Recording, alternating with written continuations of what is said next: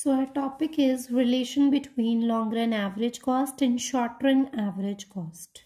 So long run average cost curve and short run average cost curve, both curves are U-shaped. Short run average cost curve is like this, whereas long run cost curve is flat. So what is the relation between all these curves? Short run average cost curve refers to a single plant. It means it represents a single plant, whereas long run average cost curve is tangent to multiple short run average cost curves, means in long run multiple plants could be there.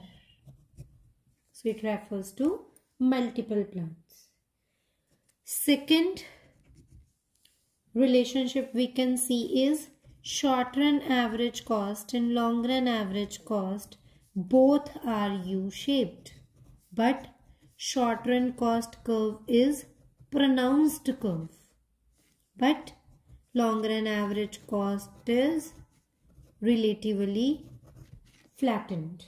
Long run average cost flat होता है, where as short run average cost जो है वो ज़्यादा pronounced है. जो आपका long run average cost curve है वो आपके short run average cost curve को कभी भी इंटरसेक्ट नहीं करता, बट ये इसके मिनिमम पॉइंट पर इसको टैंजेंट की तरह टच करता है, which means long run average cost curve कभी भी short run average cost curve से ज़्यादा नहीं हो सकती. So this is the relation between long run average cost curve and short run average cost curves.